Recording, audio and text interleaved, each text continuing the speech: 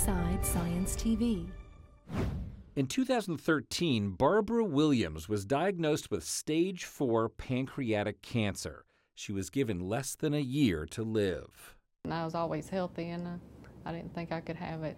Over a year later, Barbara is still fighting back her cancer. She's part of a clinical trial to test a new treatment that uses a common cold virus to fight the deadly disease. This is one of the most promising agents I've seen so far in my 12, 13 years of experience. The treatment uses a harmless cold virus that most people have been exposed to by adulthood. It attacks and kills cancer cells, leaving healthy cells unharmed.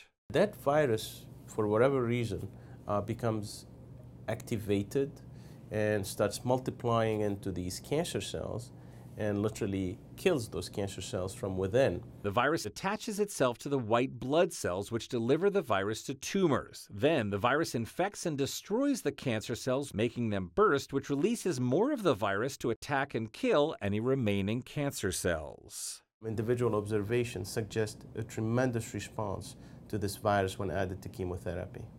Since starting treatment, Barbara's tumor has shrunk 49%, a number that offers her hope to spend more time with family. I've got one granddaughter, yeah. I want to see her grow up. A promising treatment to help save lives. I'm Josh Lebowitz, reporting. Inside Science TV. If you enjoyed this edition, follow us on the web and social media. Powered by the American Institute of Physics and a coalition of underwriters.